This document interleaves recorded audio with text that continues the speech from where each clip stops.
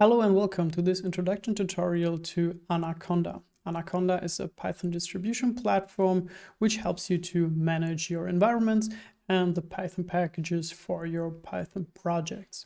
You can get it by heading over to anaconda.com and then download it for your system. After you successfully downloaded and installed Anaconda, you will find the Anaconda Navigator as well as the Anaconda Prompt in your starting menu. When we now start up the Navigator, you will see that Anaconda also enables you to install further applications. Personally, I use Spyder as the IDE for most of my Python projects. On the left-hand side, you can also see the Environments tab. When you first install Anaconda, you will only have the base environment. And for every project that you're working on, you can basically create a new environment and install the Python packages that you use for this project.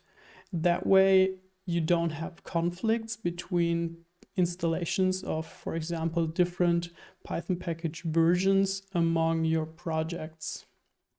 To create an environment, you just click on Create, you type in a name, and you can also choose the Python version you want to work with depending on what Python packages you may use. I'm just going to go with the default one and create the environment. Now Anaconda creates it and also downloads and installs the first basic packages, which you can already see here. So there are 11 packages which basically come with your standard environment. One of them is Python itself. The other one is, for example, pip, which is also a Python package index system. You can then switch to all packages and then search for a package you may want to use. For example, I want to install pandas in this environment. So I just check the box next to it and then on the bottom right side, apply. Now, Anaconda also asks me to install all the dependencies of the package I want to install, and I'm just going to apply those changes as well. Now Anaconda downloads and installs all packages that I need to work with pandas and also, of course, pandas itself. If I now go back to my installed section, you can see that on top of the 11 packages that were previously installed in the environment, I have further packages. One of them is pandas and the other ones are dependencies for pandas. Next to the Navigator, you can also use the Anaconda Prompt to manage your environments. Here you can type conda env list and you get the same list of environments like here in the Navigator. To create an environment, you can type conda create -- name tutorial 2, where tutorial 2 of course is the name of my environment. You hit enter and now the prompt asks you if you want to create the environment in your basically default location. I type yes and now the environment is created. I can check again by listing the environments here. So we have tutorial and tutorial 2.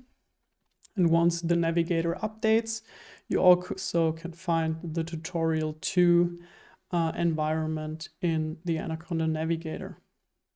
We can use the prompt to change environments by using activate and then the name of the environment.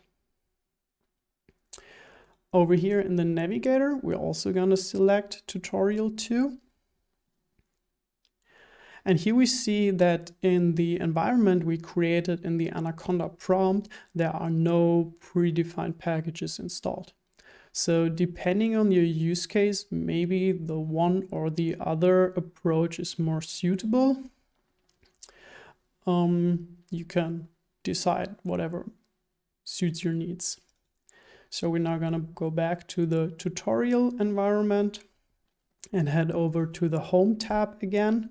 And yes, you can see Spyder is not yet installed in this environment, but we want to use it for our Python programming. So we're going to hit install, and Anaconda immediately starts downloading and installing Spyder specifically for this environment. This whole process takes a while, so I'm gonna wrap up this tutorial video at this point. If you ran into any issues so far, leave a comment below. Also, if you have any remarks on what I showed you so far, you're welcome to also leave a comment below this video.